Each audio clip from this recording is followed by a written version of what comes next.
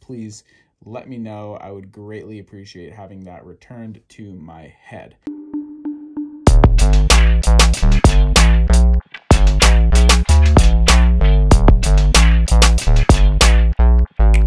What is up, Joe Crew? It is me, Joku DMD, and today we're talking about value on this weekly Shrip'm.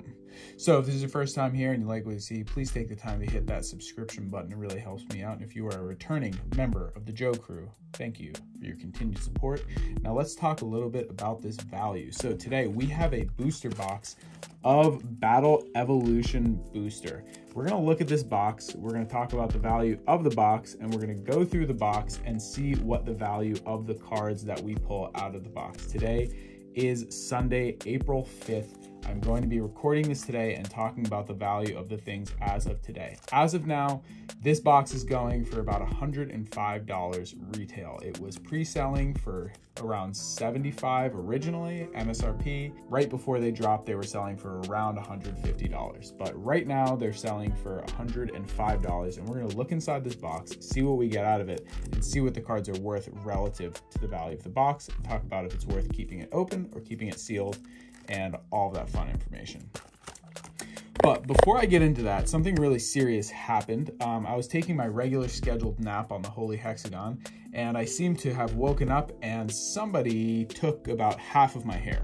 So I am still looking for the other half of my hair. If any of you come across it in any of your travels on the open ocean, please let me know. I would greatly appreciate having that returned to my head. Now let's get down into this Shrip'm, value Shrip'm. All right, so we got this box of Battle Evolution Booster. Now, before we strip this box of Battle Evolution Booster, gotta give a shout out to Gamers R Us. They sent us this box, so if you have never heard of Gamers R Us, definitely check them out. You can look them up on Facebook. You can check them out online. Great place to get sealed product, and great group of guys that run the show down there in Cocoa, Florida. But they sent us some boxes of Battle Evolution and packs of the reprints Player's Choice campaign packs. So before we do the Shrip'm, I'm going to go through these packs, strip them open, and show you guys the different art of the cards in here. So there are 3 different cards that you can get, and we will see what we pull from here. So this first one here is the Trunks Heroic Prospect. So this seems to be the most value card out of the 3. This is a negate, and it kind of slows your opponent's turn down. So this is a really, really valuable card for blue. Pretty much every blue deck plays it. I think this reprint looks awesome, so I'm really psyched about this reprint. The next reprint in the pack is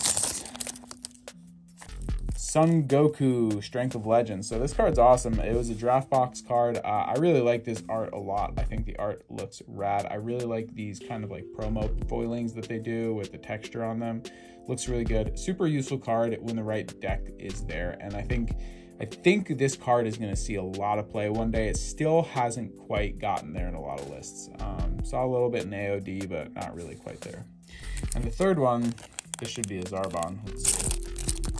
It is. Yeah, there he is. Zarbon, Cosmic Elite. This card got reprinted a couple times, so surprising that they've kind of reprinted it again. I figured they would reprint something else, but here it is, another foil version of this card. And I really like this swirly kind of stuff that's going on up on the sides of him.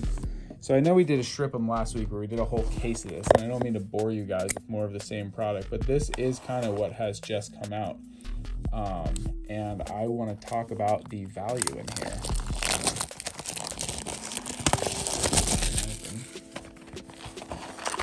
And of course, we always have to blossom the pack. Let's take one out of here. Ooh, yeah. Feed Nappa, feed all his Cybermen, and pet Vegeta's hair for a beautiful blossom of the pack. And there is our lesson of the blessing. Let's get these other packs out of here. All right, so we have our packs here. Let's set these off to the side. Now, what you guys don't see is to the left, I have my computer up and I am looking at the values live of what the different SRs are. We should pull about 7 SRs for this, and there's of course the chance to pull the secret rare. But let's see what we get here. Okay, there is the first SR out of a pack. So this pan is going for $10 right now. So there's $10 we pulled right off the bat. And a parallel foil worth zilcho. It will warp straight out of your drop area. Oh, all right, Basil Fatal Rampage. So Basil Fatal Rampage right now is going for $9. So right now we're at about $20 value that we've pulled out of this box. And that's pretty good for 2 SRs to be at $20 value. But I guess most of the SRs in the set, okay, a Roshi Foil Negate. Now this is probably, I would guess, anywhere between $5 and $10. I haven't looked it up, but that's a valuable parallel foil to pull for sure. Did not pull many of those in all the boxes that we opened before. And a bean, okay, that's like $15 right there. So that's actually more valuable than any of the SRs we pulled. Pretty value box. All right, so we're looking at probably like $30-40 right now in terms of value out of this box so far.